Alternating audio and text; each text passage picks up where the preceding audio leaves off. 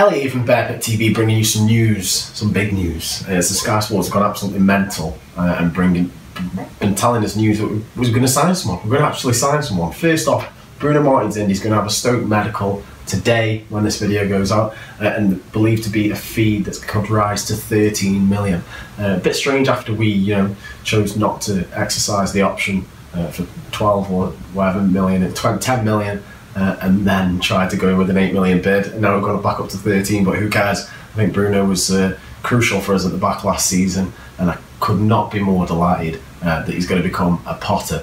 He's apparently going to have this medical. Sky Sports broke the news, and from what I can see from Stoke fans on Twitter, on Facebook, everyone's absolutely ecstatic and over the moon with this. We wanted BRUNO on a permanent for a long time, ever since he came in and steadied it up at the back on from the initial loan at Porto, and he has obviously been back to Porto training with them recently, and we've all seen the pictures of him in Porto training kit, and that hurt a little, but now it seems that he's going to be a Potter and they're going to get it wrapped up, and hopefully he can go out and join the boys on the pre-season game against Monaco at the weekend, if they can get it done that soon. Obviously the squad's already announced for the Euro Cup, and I don't think it'll be done that soon, but Monaco, you can face Monaco, scare them back.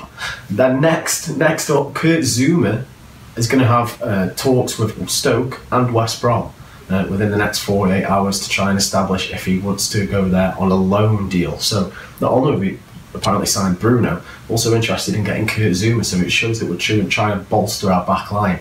It'd be really interesting to see if Mark Hughes wants to go with 3 at the back next season, and imagine those 3 in the back 3, Zouma, Shawcross, BRUNO.